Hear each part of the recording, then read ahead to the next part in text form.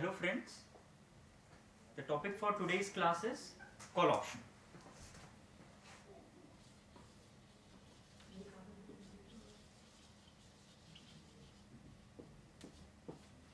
Now before understanding call option, we need to understand that what are derivatives. Derivatives are financial instruments that derive their value from an underlying asset. Now there are various kinds of derivatives like forwards, futures and options. Now options are of two kinds, but before studying the two kinds of options we need to understand what is an option. So an option is a derivative that gives the holder the right to buy or sell an asset. So option gives the holder or the buyer of the option the right to purchase or sell depending on its kind. So now there are two kinds of options. The first one is call option. So call option gives the holder of the option the right to buy. So now there are two parties. One is the buyer and the other one is the seller. So buyer pays a premium to the seller and seller gives the right or a call option.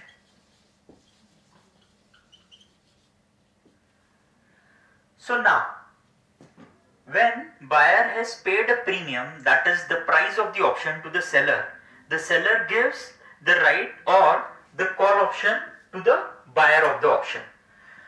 Now let us take a concrete example and then try to understand what is a call option. So let us take an example of a share, that is Ashok Leyland. So let the spot price of this share be equal to 70. But we have got less to do with the spot price, but still. Let the price of the call option be equal to rupees 5. Right? Now let the strike price be equal to 50. Now what do you mean by strike price? Strike price is the contract price. That means that by virtue of paying a premium of rupees 5, the buyer has acquired a right to purchase the share of Ashok Leyland at rupees 50. So now say for example this option is a 1 month option. This means if we are on 1st of January and this is a 1 month option, then it will expire on the last Thursday of January. That means say for example the last Thursday of January falls on 25th of January. Then at that point of time, if this is a European option. Now what is a European option? European option is an option which gets settled on the last Thursday of the month of expiry. So now we are talking about this call option and it will expire in 1 month. That means this is a January option and will be expiring on the last Thursday of January. That we are hypothetically assuming it is on 25th of January. So now say for example on 25th of January the settlement price or the current market price becomes 80. So now how the payoff would be calculated. Now what is a payoff? Payoff is profit or loss. So now let us try to understand the payoff of the buyer of a call option. So now what has happened? So now profit and loss. So on 1st of January the buyer has paid a premium of rupees 5. Since it is an outflow, that means the money is going away from the buyer. So this will have to write with a sign of minus because the money is going out from buyer. So we are calculating the profit and loss of buyer, and that is also known as the buyer's payoff. So 5 rupees has gone away from buyer. Now what is happening?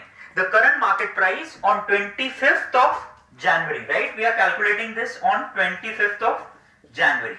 So the current market price on 25th of January is 80 rupees, right? So what does this mean? This means that one share of Ashok Leyland can be purchased or sold at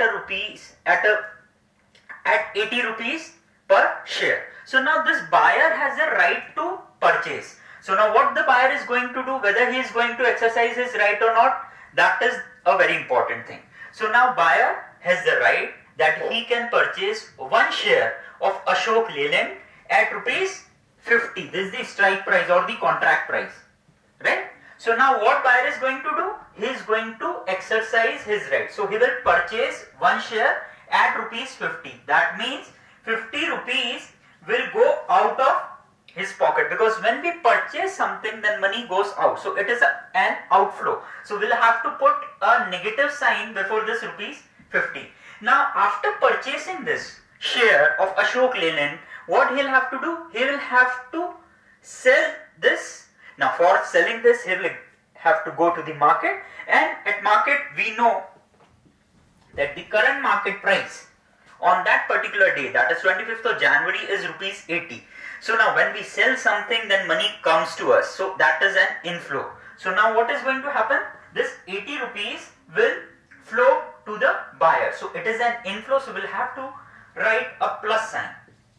So now what has happened? In short, buyer has paid rupees 5. Then he has purchased, that is exercised his right to buy, that is he has exercised the right which is derived from call option, and then finally he has sold this option by going into the market at rupees 80.